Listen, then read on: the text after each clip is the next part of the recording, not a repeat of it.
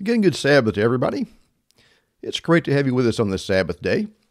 Now, how many of us have heard the term, or the phrase, boiling the frog? Well, the concept here is if you drop a live frog into a pot of boiling water, he'll immediately jump out to save himself. I think everybody would figure that would make sense. His body senses the extreme heat and he automatically jumps to safety.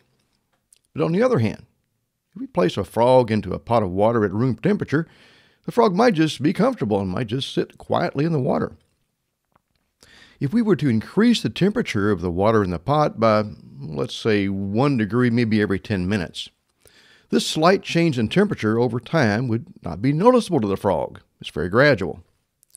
The temperature would eventually rise to the lethal levels, but at no point would the frog ever actually become alarmed. The frog would die, but he never saw it coming. From the website, idioms.thefreedictionary.com/boiling plus frog, here's her definition of this idiom, boiling the frog. Here's what they say.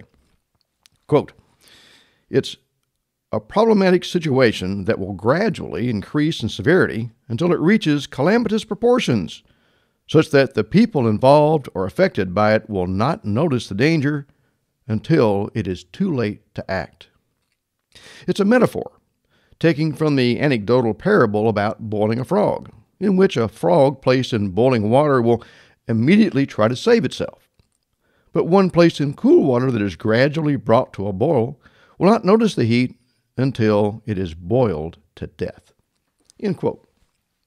Now I'm going to talk more about the literal boiling of a frog by slowly raising the temperature of the water a little later on in today's sermon.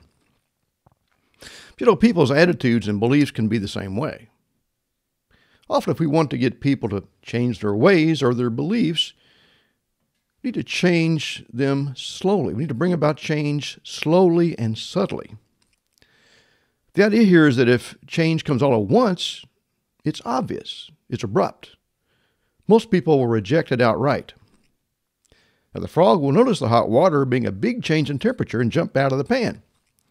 As we said, if the frog is comfortable in the water and the temperature increases just slightly every little bit, the frog is unlikely to become alarmed at any given time. 1 hour we change it 1 degree, the next another degree, and it will likely go unnoticed. So eventually the frog would die from the heat, but he never really noticed a major change in temperature at any given point. And by the time the water boils, it's too late.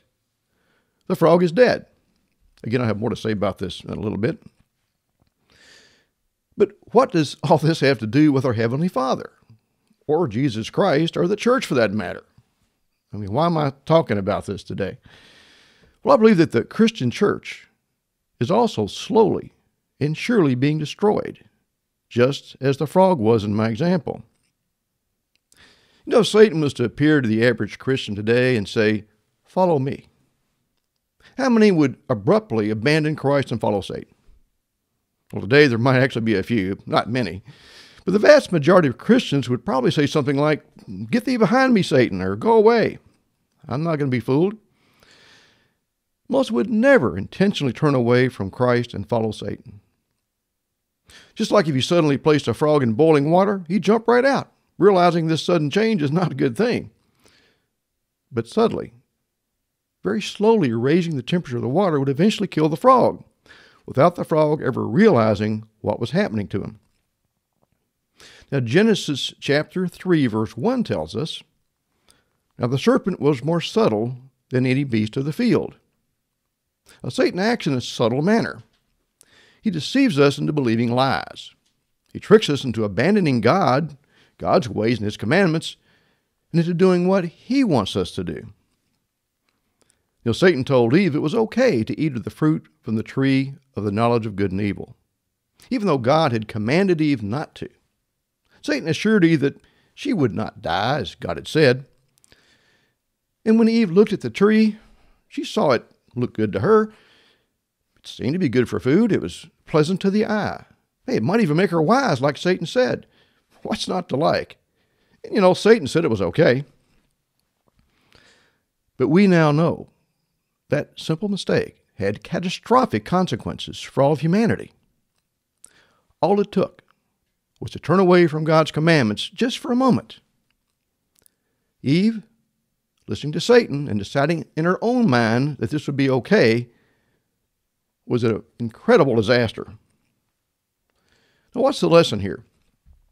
I believe it to be twofold. Well, first, never listen to Satan. That's the first thing. And second, never doubt God. Never doubt God's word. Always trust God to tell us the truth and tell us what's in our best interest. He loves us, after all. We can trust him. Turn to 1 Peter chapter 5, if you would. That's 1 Peter chapter 5 and verse 8. 1 Peter chapter 5 and verse 8. We need to always follow the commands of God and never, ever let our human nature, never, ever let our pride allow us to think that we know better than our Creator. Because if we do, let's just read 1 Peter 5, verse 8. Be sober, be vigilant, because your adversary the devil, as a roaring lion, walks about, seeking whom he may devour. Now, Eve fell for Satan's lies, his deception. She decided that what looked right in her eyes, well, that was the way to go. But you know, Proverbs 16, verse 25 tells us, I'm sure you remember this, there is a way that seems right unto a man or a woman, but the end thereof are the ways of death. Now, Eve and Adam certainly found out that this is true. But Satan didn't force Eve to sin. She did it willingly. Whether coerced by Satan or not, she made the choice to depart from God's word and sin. And of course, Adam joined her in this, so he didn't fare any better. But we have one advantage that Adam and Eve did not have. Our Bibles show us time and time again what happens when we depart from God's commandments and decide for ourselves what is right and what is wrong. And often, like Eve, Satan's influence assists us in these bad decisions. So, okay, let's say if Satan directly tells one of us to eat of a certain fruit that God's forbidden, I think most of us will say, oh, no, you don't. We saw that trick before. We're not falling for that again. But Satan is not only smart, he's also subtle. As we said, he'll come at us subtly. Today, like turning up the temperature slowly on that frog, Satan is satisfied with small, incremental changes to our worship of our Creator. He's happy with that. Changes that are so slight, so subtle that most don't even take notice. Until, like the frog, we, or I might say Christianity, ultimately becomes destroyed. And most of us never saw it coming. The whole world is being deceived today. Revelation 12, verse 9 tells us that Satan deceives the whole world. How's he managing that? Well, by doing what Satan does best. By enticing us to disbelieve God, to believe that we know better than God. You've probably heard some churches teach God's commandments were done away with. But of course, Jesus tells us repeatedly to keep the commandments. You may have heard from some, I have. The Old Testament's obsolete. We shouldn't even bother to look at it. But in the New Testament, 2 Timothy 3, verse 16 tells us that all Scripture is given by inspiration of God and is profitable for doctrine, for reproof, for correction, for instruction in righteousness. When this was written, there was no New Testament. All Scriptures were contained in the Old Testament at that time. And I could go on and on. I have before. But as we turn away from the Word of God found throughout our Bibles, as we decide what we think is right, what we think God will be okay with, what should we expect to happen? Well, we already saw what happened to Adam and Eve, and it wasn't good. Unfortunately, man didn't learn his lesson even after seeing what happened to Adam and Eve. And he hasn't learned from the world as they have rejected the commands of God with obviously disastrous results. Do you ever maybe think what the world might be like today if everyone actually followed God's commandments? If no one ever stole anything? If no one ever lied? If no one ever disrespected their parents? If there was no adultery, let alone all the other forms of sexual sin we see today, if there were no murders, no idols, no false gods being worshipped? Can we imagine a world where everyone keeps God's commandments, where everyone truly loves God and truly loves the rest of us? And if we can, then we've just seen a glimpse of God's coming kingdom. Isn't that wonderful? But we can't succumb to Satan's deception.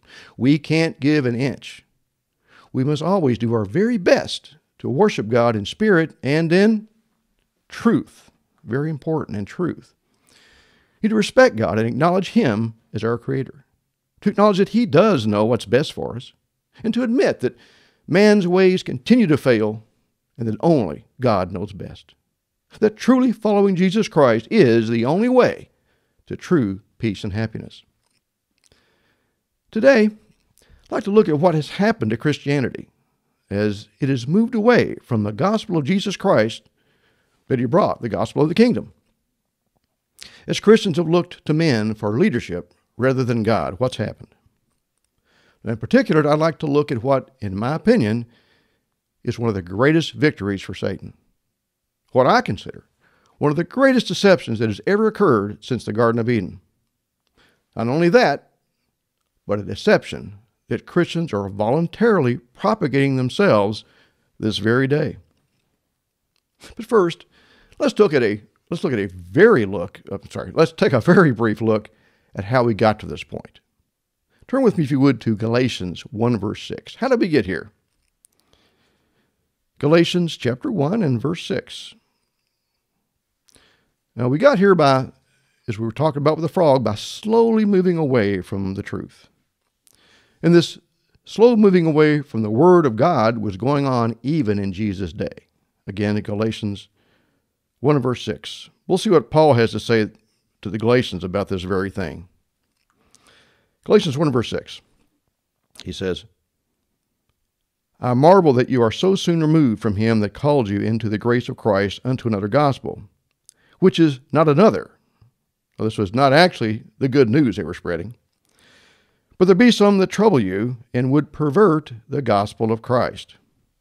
But though we or an angel from heaven and preach any other gospel unto you than that which we have preached unto you, let him be accursed. As we said before, so say I now again, if any man preach any other gospel unto you than that you have received, let him be accursed. For do I now persuade men or God? Or do I seek to please men? For if I yet pleased men, I should not be the servant of Christ. We can see that people were abandoning the true God and the words in His Holy Bible, even in Jesus' day. But of course, it didn't stop there. Now, fast forward around 300 years.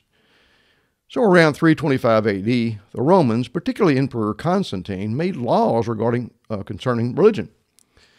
We talked about this before, so I won't get into it again, but one of the major changes affecting Christianity was to prohibit worship on the Sabbath day and make Sunday the weekly day of worship. Sunday was named the Day of the Lord and became the new day of worship. Now, there was resistance to this at the time. Now, the Jews absolutely refused, and they fled. They wanted no part of this. But those that stayed, most everyone else, changed their day of worship rather than suffer the penalty of law if they refused. But, come on, was it really such a big deal to worship God on a different day of the week? I mean, we're still worshiping God, right? No. Another major change was to abandon God's 7 annual holy days and to begin to observe pagan holy days. But of course, by substituting Jesus Christ as the name of the false deities, basically. But again, hey, we're worshiping Jesus Christ. Maybe not in the way that He commanded us to, but it'll be okay. I mean, He'll accept our worship in whatever form we decide, right? Well, there are some major differences between the seventh-day Sabbath and Sunday, for example, and between God's 7 annual holy days and man's holidays, maybe besides the obvious. Let me explain an important difference between God's holy days and man's Sundays and holidays, something maybe we didn't think about. God didn't just sanctify the seventh day of the week and make it holy or set it apart or consecrated it. He explains to us why it's set apart and how we are to observe it. He gives us commandments on how we're to observe it. Leviticus 23, if you would. That's Leviticus chapter 23 and verse 3. Leviticus 23 and verse 3. I'd like us to notice that God gave us specific instructions regarding how we are to observe His appointed times, all His appointed times. So again, Leviticus 23, verse 3, for God's instructions regarding His weekly Sabbath day. Here He says, 6 days shall work be done, but the seventh day is a Sabbath of rest, a holy convocation. You shall do no work therein. It is the Sabbath of the Lord in all your dwellings. We can read about all God's holy days here in Leviticus 23, both His weekly and annual holy days. We see here, though, that God specifically commands us to work on the first 6 days of the week. And that, of course, includes Sunday, the first day of the week. He tells us to rest on the seventh day and to have a holy convocation on this day. Now, that's simple and easy to understand. We're to take a break from our daily work and rest per His example, the one He gave to us at creation. That's what God commands us to do for the Sabbath that He created for us. Remember, Jesus tells us in Matthew 2, verse 27, that the Sabbath was made for man and not man for the Sabbath. The Sabbath was not created for the Jews. It was created for man. Before all the women get upset with me, the word translated as man in Matthew 2, verse 27, it's a Greek word anthropos. It actually means a human being. The Sabbath was created for all humans, for all of us. And not just the Jews or just for males, but all of us. I think I'm digressing here, but my point is that God's consecrated and set apart weekly Sabbath has specific instructions from God as to how we are to observe it. In Jesus' day, people rested from their work and assembled themselves together per God's instructions. Now, Sunday, of course, was never declared to be a holy day by God. But most Christians do go to church on Sunday now. But they often work, shop, they do just about anything they want on Sunday after they attend church. Those that keep Sunday might consider their time attending church on that day to be holy, although God never actually declared it to be so. But outside of their church meeting time, there seems to be nothing holy about the rest of the day. As I said, Sunday keepers might work, go shopping, do whatever on Sunday. They don't set aside the entire day of Sunday to rest and make God their focus. How's God feel about that? Well, that's okay, because God actually instructed us to work on this day. There are no commandments about resting or even assembling weekly on Sunday, the first day of the week. As a result, the modern Sabbath, as some people might try to call it, or Sunday, has become a watered-down counterfeit of God's holy seventh-day Sabbath. But people are at least meeting for a while on Sundays anyway and spending time in God's Word. So again, is this really all that bad? Years ago, people rested on Sunday, many believing it was God's Sabbath. Now, when I was young, most all the families I knew, including my own, rested. They didn't work on Sunday. But as time went on, we see that today most Christians treat Sunday as any other day of the week, at least as soon as they get out of church. Sunday is no longer considered by Christians to be a 24-hour holy day. That is, if it ever really was. But as bad as this is, this situation is even worse when it comes to the loss of God's 7 annual holy days and the establishment of man's holidays. God's 7 annual appointed times, His annual holy days, teach us about His plan of salvation. And like God's weekly Sabbath days, God instructs us as to how we should observe His annual holy days as well. He gives us specific instructions. For the past 7 years, I personally have spoken on the first day of the Feast of Tabernacles. Now, that's God's 6th annual holy day of the year. While my message might not be exactly the same each year, I never fail to read Scripture, such as Leviticus 23, verses 33 through 44, and Deuteronomy chapter 14, verses 22 through 29. And these are where God gives us his instructions on how to observe this time of year, how to observe his appointed times. And we follow God's instructions on observing these holy days every year, year after year. You can look at Nehemiah chapter 8 and see that they were keeping the Feast of Tabernacles back then, just as we do every year today. Our customs didn't change because they were established by our Creator, who is the same yesterday and today and forever. Our holy days that God gave us, they don't change. The message of God's holy days don't change. They're there to teach us righteousness and about God's true gospel, his plan for us, year after year. God's message and his plan for us does not change. Those of us that observe God's holy days are taught the same important lessons year after year. And year after year, we learn to grow closer and closer to God, which is why they're there in the first place. Okay. Now, for men's holidays. Man's, and I should say Satan's, substitute for God's consecrated holy days. Now, like Sunday, these holidays come with no instructions from God as to how we're to observe them. Since they were created by men, there are no real rules to follow, other than whatever man decides is right in his own eyes. We saw how dangerous that can be earlier today. And as we decide what is right, we ignore what God says.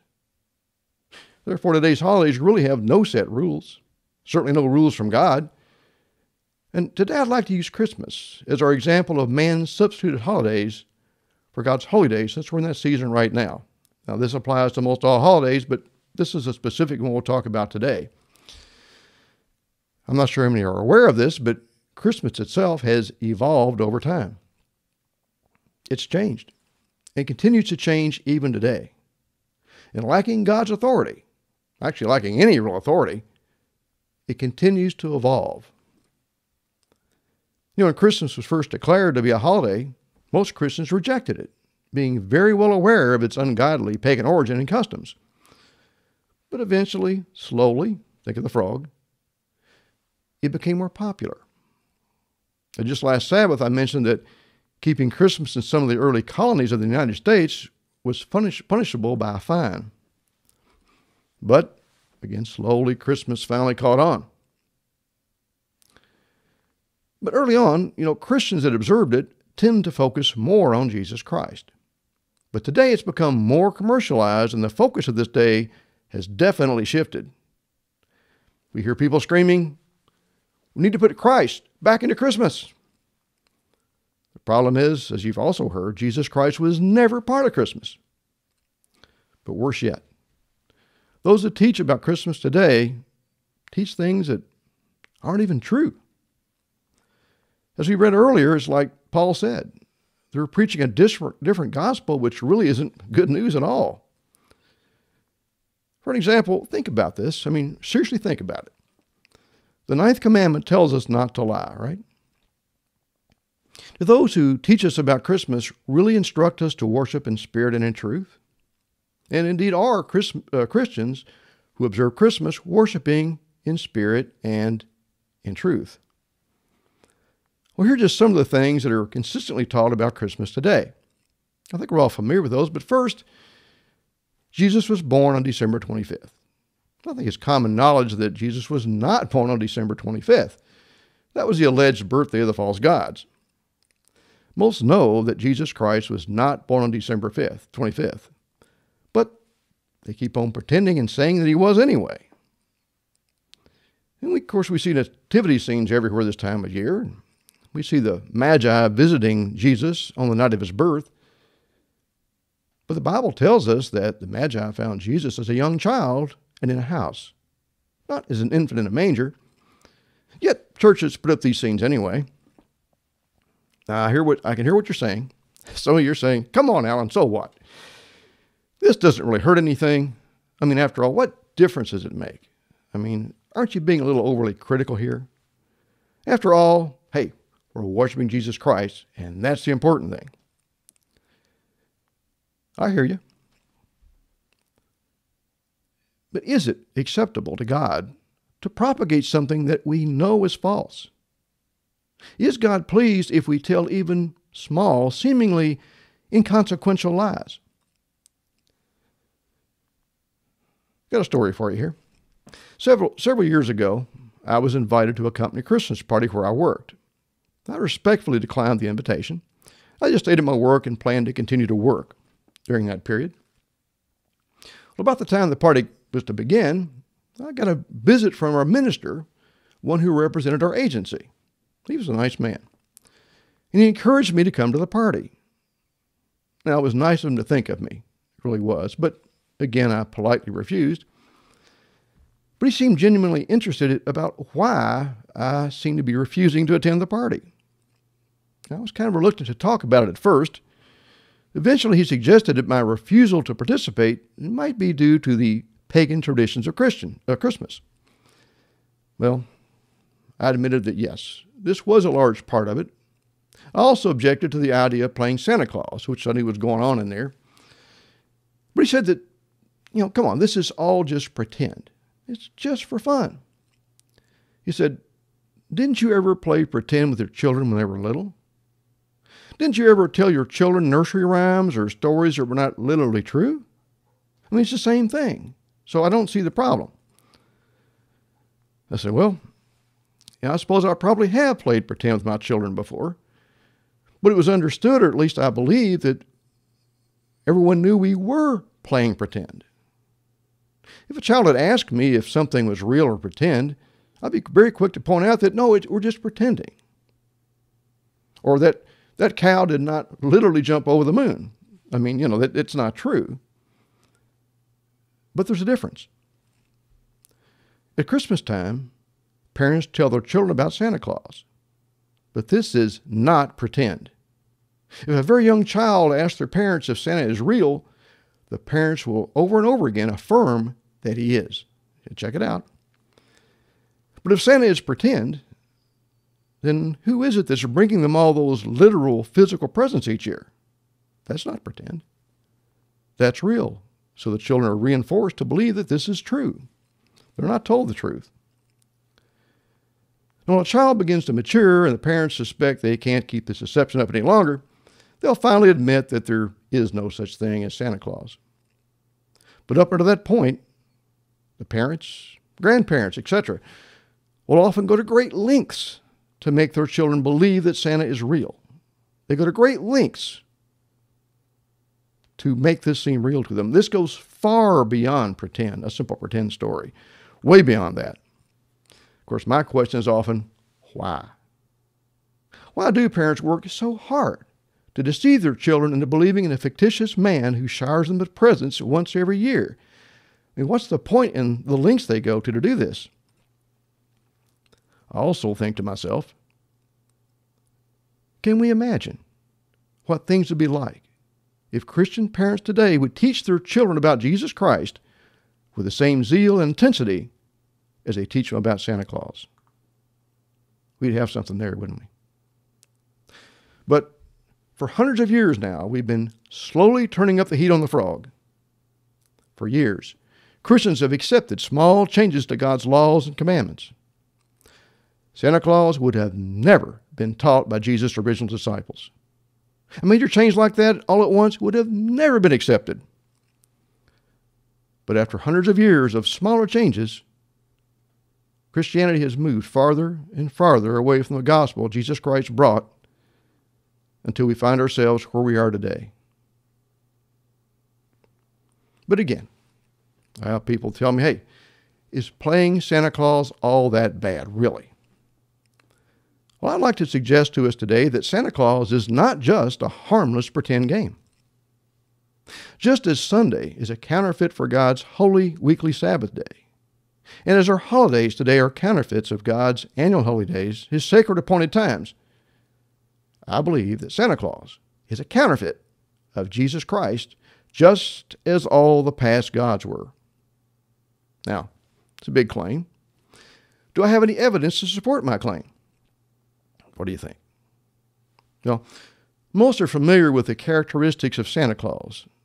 They've seen it on television for years, had it in books, but maybe never considered them to be the same characteristics of Jesus Christ. Many are the same. But of course, we would expect a counterfeit to have many of the characteristics of the real thing, would we not? If Santa Claus is a counterfeit of Jesus Christ, as I claim, then we should see similar characteristics. That's what a counterfeit is. But they're not perfect. Remember that. So if you would turn with me to Revelation 1:13, let's take a look at some of these things. It's Revelation 1, verse 13. And let's compare the characteristics of Santa Claus with the characteristics of Jesus Christ. Today you can decide for yourselves if Santa Claus is a counterfeit, a substitute for Jesus Christ, or it's just a coincidence. I'll try to go slow to give us time to get to these passages. I think it's very important to see it for ourselves, so you might want to turn to these. So again, let's go first to Revelation 1, verse 13. Here's what we read, and this is going to be about Christ. In the midst of the 7 candlesticks, one like unto the Son of Man, clothed with a garment down to the foot, and girt about the paps with a golden girdle. Again, this is describing Christ. Verse 14.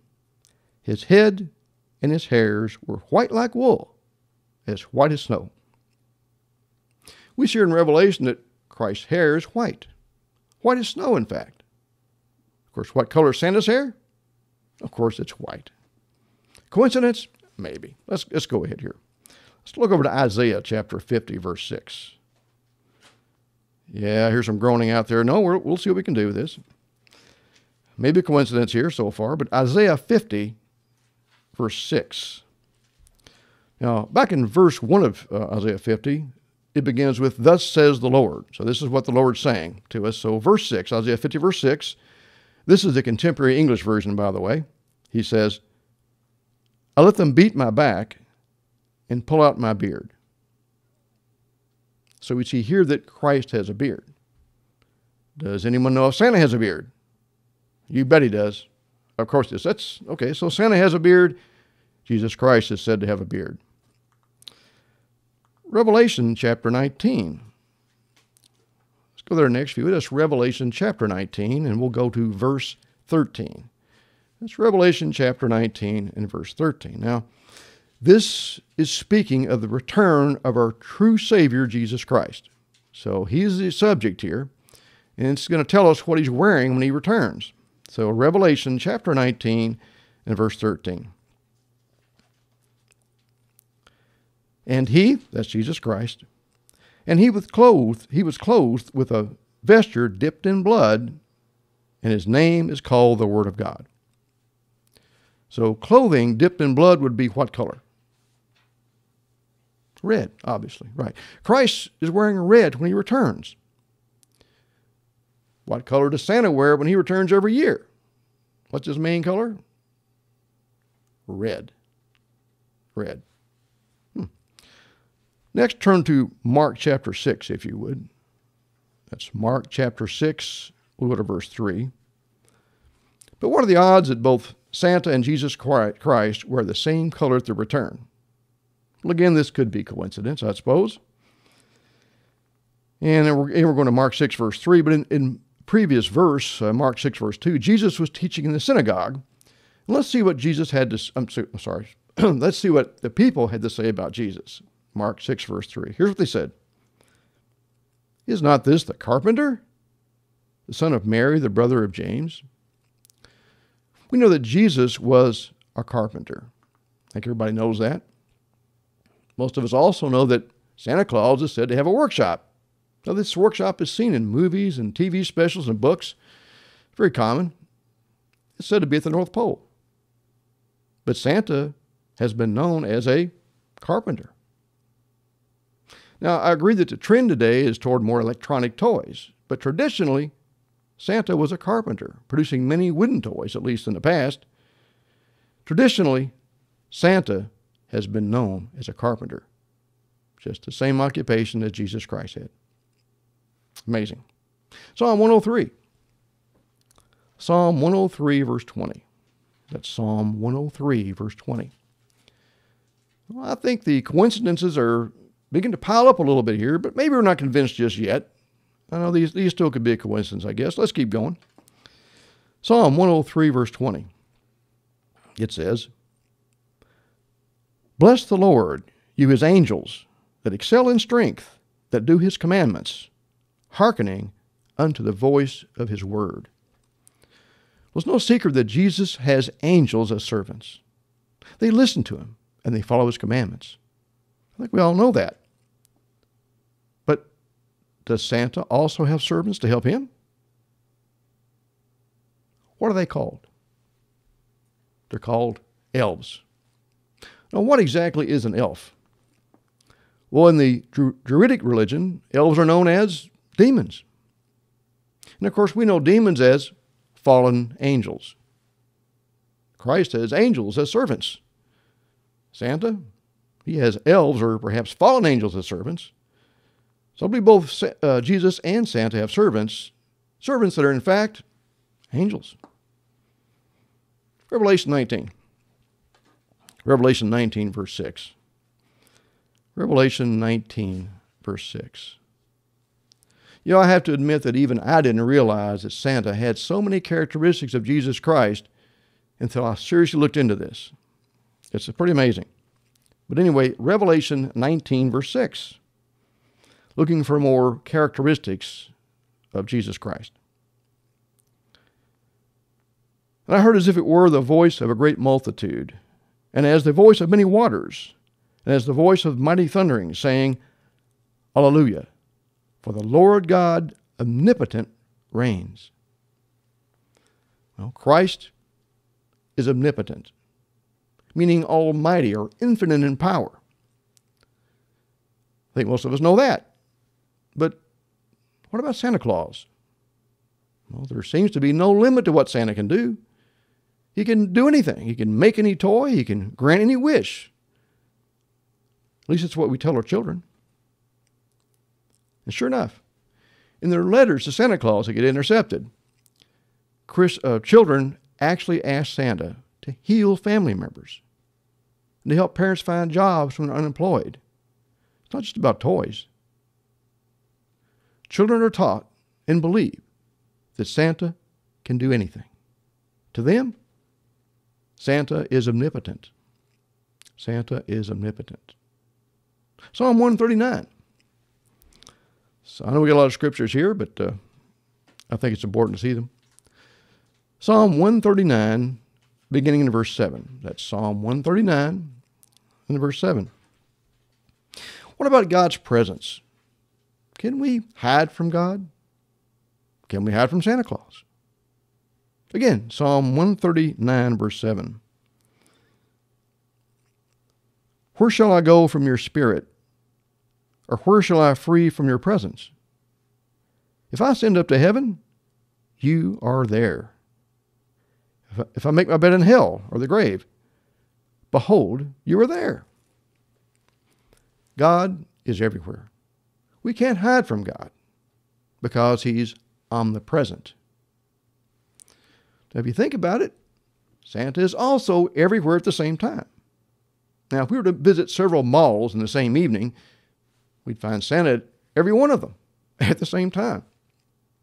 And also, if you think about it, it's a physical impossibility that Santa could visit every house on Christmas Eve. Like at the malls, he would need to be everywhere, basically at the same time. Well, God is omnipresent. He's everywhere. But it seems that Satan also appears to be omnipresent. Did I say Satan? I do this all the time. Okay. God is omnipresent. Santa also appears to be omnipresent. But so does Satan. So see, I was still right. Okay. I'm still right. Okay. At least I think I am.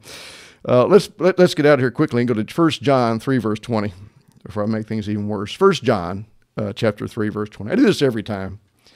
And it's easy to do because Satan and Santa are very similar. It's easy to transpose those letters. But again, let's get to 1 John 3, verse 20. And God and Santa may be everywhere at the same time, but they really know what's in our hearts. Do they know everything? Again, 1 John 3, verse 20. For if our heart condemn us, God is greater than our heart and knows all things. God knows all things. He's omniscient. He's omniscient. But we know that children can't keep secrets from Santa. He knows if they've been good or bad. Just like God, Santa is omniscient. He knows all things. 2 Timothy, if you would, 2 Timothy chapter 4, verse 1. 2 Timothy chapter 4, verse 1. We might all remember that song about Santa. I won't try to sing it, but it goes something like this. He knows if you've been bad or good, so be good for goodness sake. Because Santa knows. We can't fool Santa, just as we cannot fool Jesus Christ. But again, let's go here to 2 Timothy 4, verse 1. See what we have here. 2 Timothy 4, verse 1.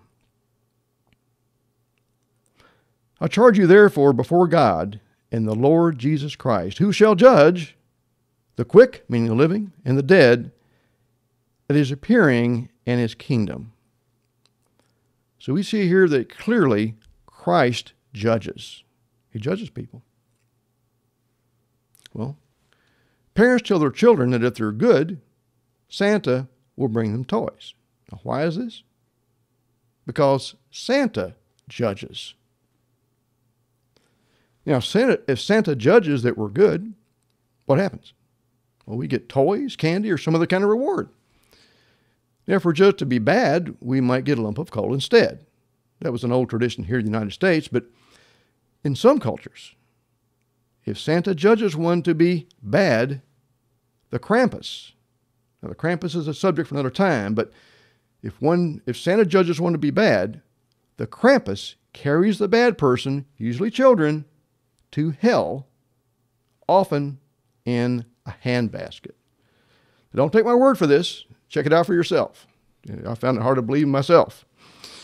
But Santa judges, and if we're good, we get toys, trinkets, or maybe some candy. Christ judges. He judges too. And if we've repented of sin and are good, does he give us toys or trinkets like Santa does? Not exactly. We get the much greater gift of eternal life. Santa's rewards don't compare to the gift of eternal life through Jesus Christ our Lord. Keep in mind that counterfeits aren't exactly perfect. Mark chapter 10.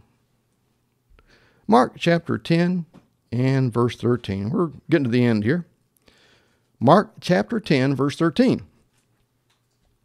I think we also know, and most of this is common knowledge, Santa Claus is centered around young children. Is there any comparison between Jesus Christ and Santa Claus when it comes to children?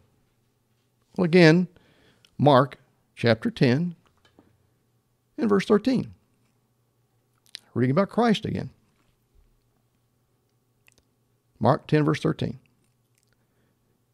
And they brought young children to him, meaning Jesus, that he should touch them. And his disciples rebuked those that brought them. But when Jesus saw it, he was much displeased and said to them, Suffer the little children to come to me, and forbid them not, for of such is the kingdom of God. Christ wants us to bring our children to him. What about Santa? Santa wants us to bring our children to him. In fact, he shows up at malls and other places and just waits for the children to show up. He waits for them. He knows they're coming. And he loves to have them sit in his lap. Now, I know the COVID pandemic may have slowed this down a bit, but parents still bring their children to Santa to sit in his lap. Right? See it all the time. Turn to Hebrews chapter 1, if you would. Chapter 1, verse 8. That's Hebrews chapter 1, verse 8. So, children are taught to ask Santa for their wants and needs, instead of God, who is in truth the one that gives us everything we have. And when the children are brought to see Santa, when they're brought to sit on Santa's lap and give him their wishes or their prayers, you might say, where is Santa himself sitting? Where's he sitting? Again, Hebrews 1 verse 8. This is Christ. But unto the Son, he says, your throne, O God, is forever and ever. A scepter of righteousness is the scepter of your kingdom. So we know that Christ sits on a throne. If you've ever been to a mall where Santa was, or anywhere he was probably, you know that Santa also sits on a throne. Christ sits on a throne. Santa sits on a throne. Wow. While we're at the throne thing, let's go to Revelation 20, if you would, verse 12. Revelation 20, verse 12. What is the significance of sitting on a throne? Well, that typically denotes that one's a ruler. One who has the power to judge and pronounce sentence even.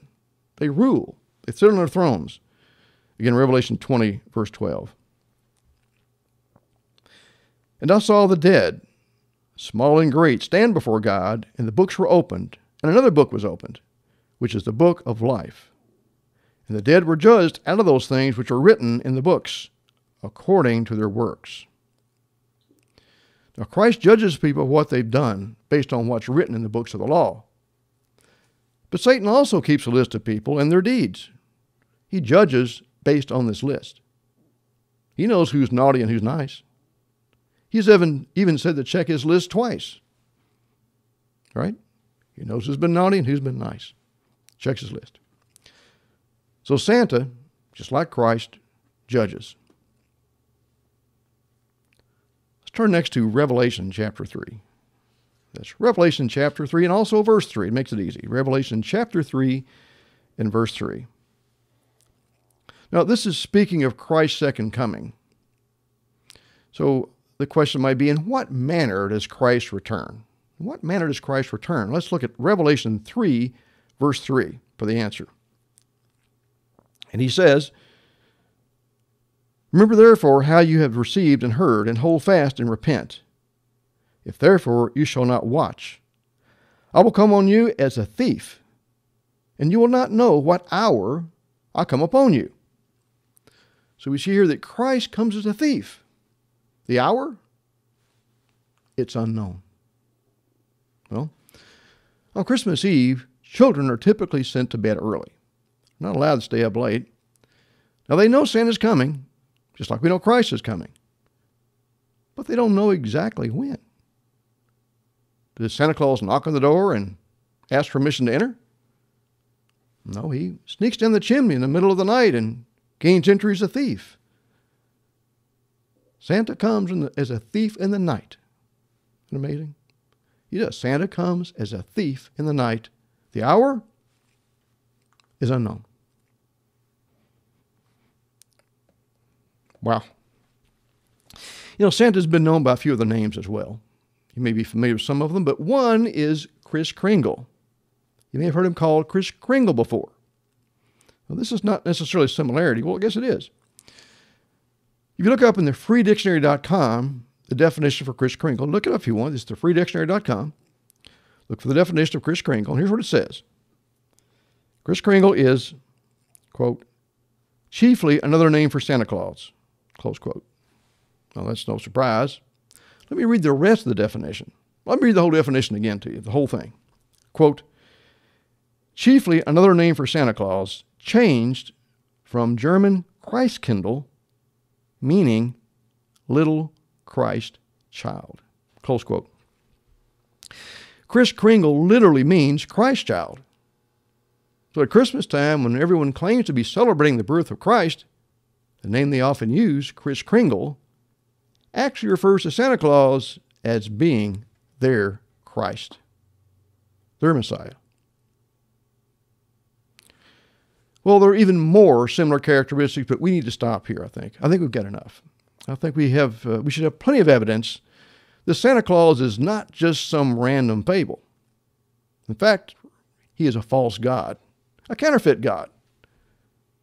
He's worshiped by children all over the world. Why? Because Christians' parents teach their children to do so.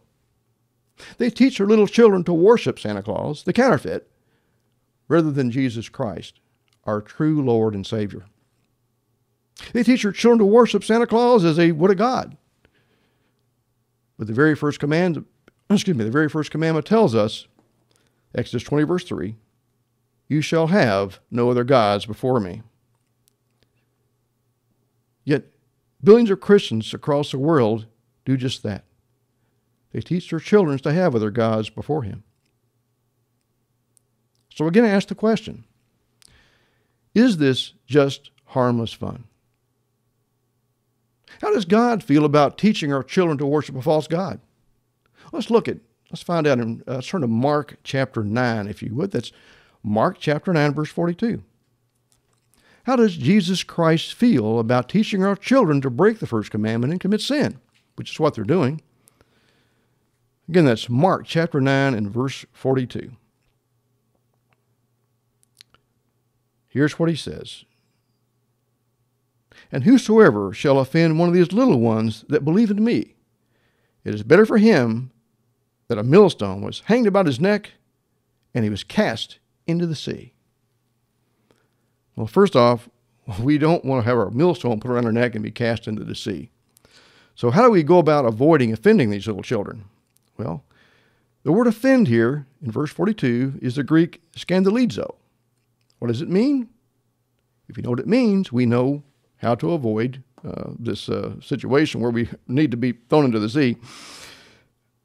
It means to scandalize, to entice to sin.